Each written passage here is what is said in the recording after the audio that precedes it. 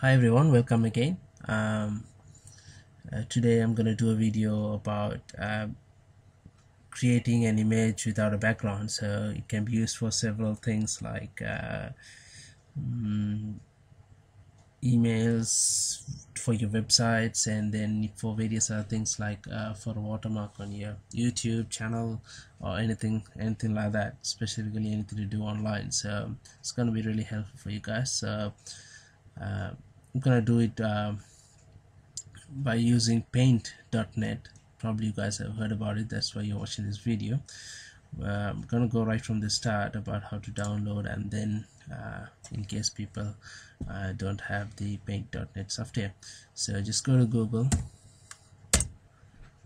and then type in paint.net and just right there it comes up. So the one that I'm talking about is getpaint.net, not this one. This is something to do with architectural. And so right click, open a new tab the way you want it to do it. So that's it guys, this is the one here.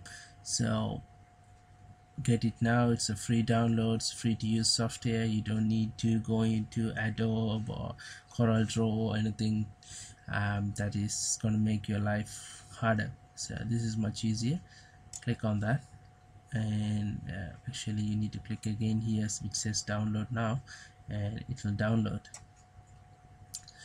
I've already got my downloaded software, so which I have already downloaded and installed. So what I'm going to do is now open the Paint software. So paint.net, P-A-I-N-T.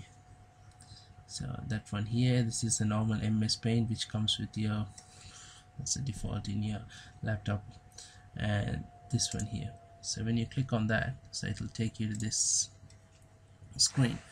So now what you're gonna do is I'm gonna create a watermark for my YouTube. So this image is gonna be for my YouTube channel. You can create it for different purposes, but I'll just show you what I'm gonna do. So I'm gonna create my account name. So what I'll do is I'll click on text, the one here, click on there, and just my account name is FAZSLUK13. Okay, now that font is too small, so what I'm gonna do is gonna put it to like 160. Right, so and move it something like this. So that should be enough, that should be the right size. Anyway, you guys can figure out what size you guys need. And now this page is too big for me, so what I'm gonna do is now crop this image. For that you need to take the selection and select which part of the text you need. So I'm gonna select somewhere up to here and select on image, and then click on crop to selection.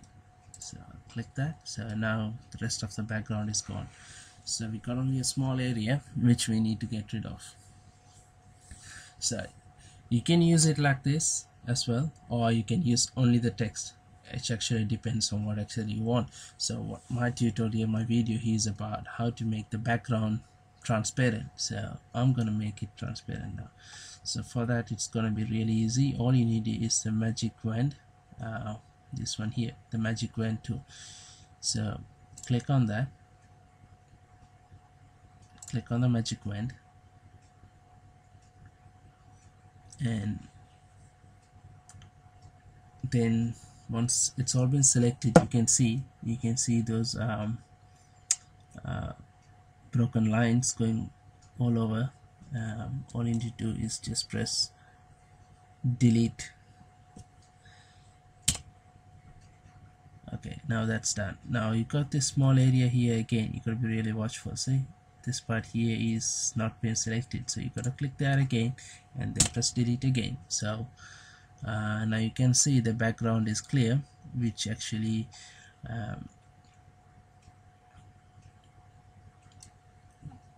is what we want.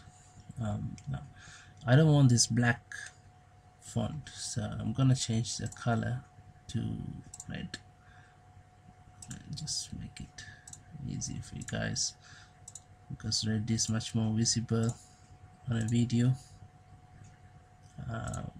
So yeah, so there you go guys. So that's how it's gonna look. Now what I'm gonna do is, now you need to save this as a PNG file. Go to save as,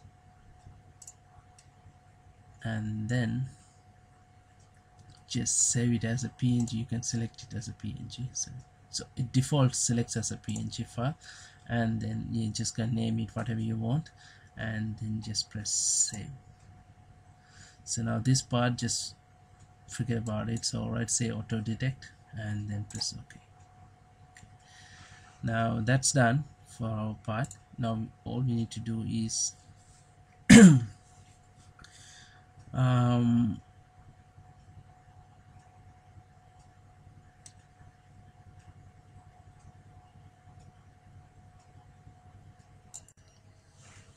so yeah, that's how you do the thing to change the background of an image. You can do this for an image as well. You can do this for a text. You can do it the way you want. If you guys have any problems, please do put it in the comment section. I'll get back to you on how you can do it depending on your purpose of what you need. And thanks for watching guys, and see you next time.